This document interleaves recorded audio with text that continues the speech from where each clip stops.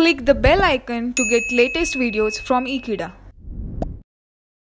Hello friends, in this video we are going to see the first principle of derivative through which the standard formulas are derived.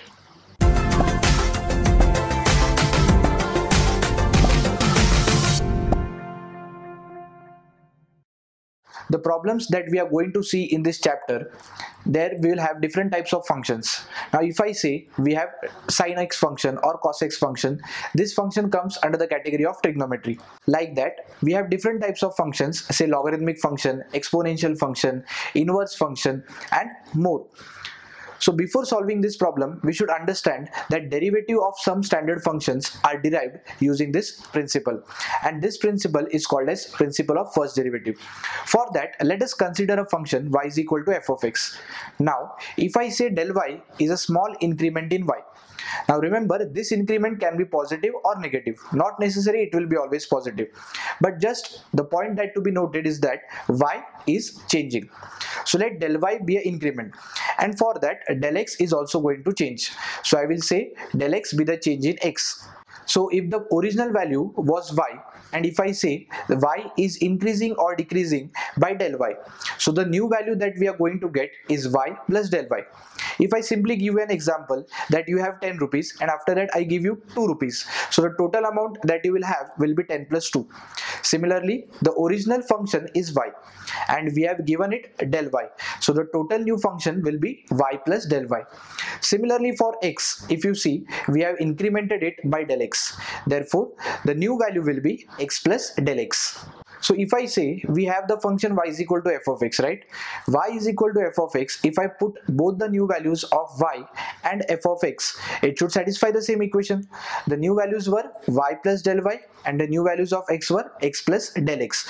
So the equation that we are going to get will be y plus del y will be equal to f of x plus del x. Now using this equation, let us try to find the value of del y. To find the value of del y, you can transfer that y on the RHS. So the value of del y will be f of x plus del x minus y. Now what is the value of y? It is f of x. So del y will be equal to f of x plus del x minus f of x. And this value is called as absolute increment of y. Now suppose this del x or the change in x is tending to 0. The change is very small, it is close to 0 but not 0. We are specifically mentioning that this change is not 0, it is close to 0, and we are going to divide these two different types of increments. That is, we'll take del y in the numerator and del x in the denominator. So del y upon del x, its value will be f of x plus del x minus f of x divided by del x.